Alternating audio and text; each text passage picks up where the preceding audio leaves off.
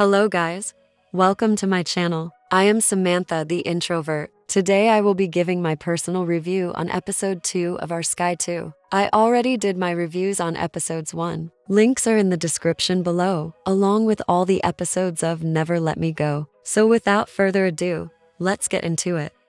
Palm was having a great dream about him and NEUNG on the beach making out until NEUNG splashed water on him to wake him up. NEUNG said Palm need to act less affectionate towards him because Petch thinks NEUNG cast a spell on Palm and that Palm should talk to his servant to gain their trust. Palm is telling everyone that NEUNG will be teaching everyone some foreign language, mostly English. I swear as soon as NEUNG spoke English, it's like a different genre. But let's be real, why is it when non-English speakers speaks English their tone and their voice change? There is no privacy for slaves when it comes to showering, but dang, Palm doesn't care. He is ready to show all goods as long as he with NEUNG.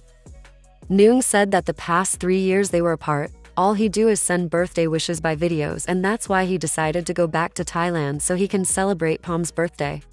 Someone came to NEUNG asking about the foreign language he taught them, but Palm had to hide. Petch saw NEUNG and told him that he saw him and Palm kissing. Then show NEUNG the bracelet. But my question is where he found it and how he knew that NEUNG was looking for it. Petch said that in the night he saw Palm and NEUNG was looking for something under the tree, so he went and saw the bracelet. NEUNG then told Palm that Petch found the bracelet. NEUNG said Petch will give them the bracelet if NEUNG agrees to help him get the jewel maker in the market to basically go out with him romantically. Petch also said he likes men, but he is not very brave to be open about it. And I totally get it because it is basically taboo for that type of love. NEUNG is giving Palm a paper and a pencil so they can both write the reason why they love each other, then bury it next to the tree. I feel like this is what the fortune teller meant when he said to go at the place they first reveal their love vows. So they at the market and Petch is showing them the guy he likes. And Palm said that Petch have good taste. But Petch doubt himself. But I just want to say I take back all the bad things I said about Petch, it's just his future self did bad. They are giving him all the ideas to get the guy attention. But I don't think Petch understood, but he willing to try. So far so good, he is doing great, but the big thing is, will he get a good result? They told Petch that if he and the vendor look into each other's eyes and it lasts 7 seconds, then it is truly meant to be. But it didn't last 7 seconds. But the second attempt, when Petch asked the vendor to help him put the jewel on, Petch looked back at the vendor and the 7-second was a complete success. Palm came out his room, and as he came out, NEUNG and the other servants sang happy birthday to him and got a fruit to be the cake. NEUNG said he had a song written for Palm's birthday, but there is no piano, so he is telling Palm a poem. NEUNG showing Palm, he got the bracelet.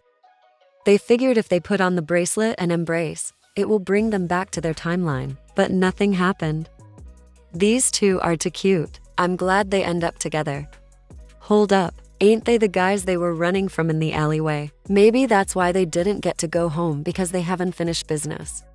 Palm said he have a plan to get back home, and it is to create a situation similar to the one that got them in the past. Palm picked a fight, and of course it includes the blade. I hope they do get to go home or they will die for nothing. The 3 men find out that Palm and NEUNG are lovers and deem them from being together in the next life because they say it's wrong. Palm was right. The same situation got them back to their future world. They woke up at the same place they were, but the thugs are gone. They then recall that the fortune teller told them to go where they first had their love vows, so now they have to go to the big tree. NEUNG searched the internet and found the house Lord Poramet was in the past. Then they said when they get to the house they then can go to the forest, and that's where they can find the big tree.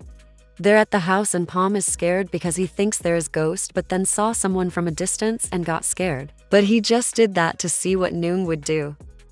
Hold up, ain't he the bully? But you have to admit he looks fine. I don't know what he been doing for himself, but he looks good. NEUNG asked Phum why he is here, and Phum said he inherited the manor and said his father told him his ancestor was close to Lord Poramet, and because Lord Poramet didn't have children they passed it down to his close friend, and that was Petch.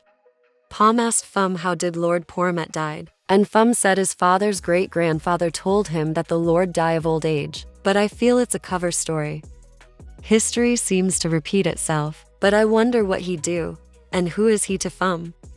Okay, this is Phum's boyfriend and his name is Can. Phum is a realtor and Can is a jewel maker. They found the tree and found where they buried their love vows.